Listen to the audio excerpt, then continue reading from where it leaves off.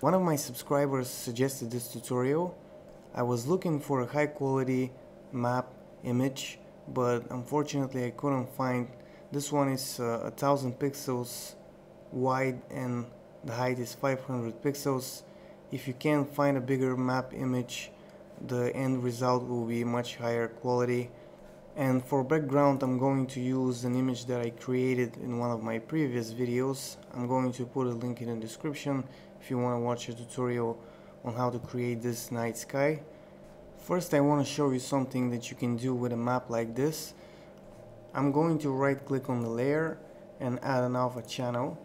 Then I'll go to filters, light and shadow, lighting effects. I'm going to select this bump map, enable the bump map mapping, and here I have just this image. For curve I'll select spherical, and for maximum height I'm going to type 0.01 and then I'm going to click OK.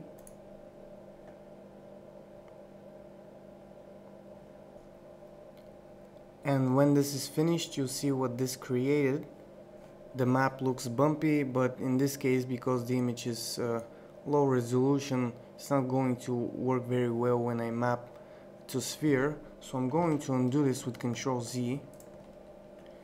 Then I'm going to grab the scale tool, click here. I'm going to divide the width by 2, enter key, then scale. Then I'm going to filters, map object, select this sphere option, transparent background, click on this update live preview option.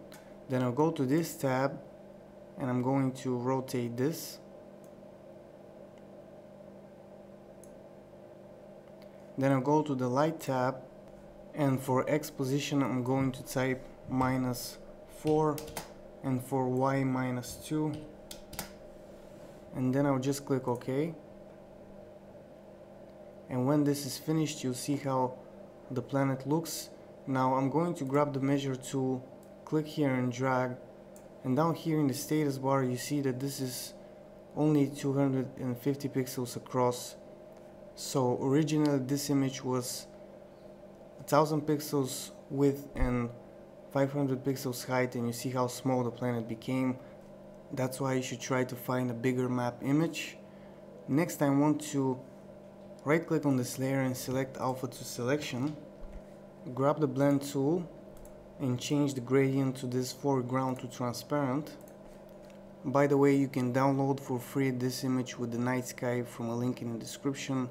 A link is for my Google site. So next I'm going to drag like this a couple of times, then go to select none. Also, let's go to layer to image size to get rid of this layer boundary. And now we can create a glow. I'm going to duplicate this layer, select this one, then go to filters, blur, Gaussian blur, and I'm going to type 20, enter key, then click OK.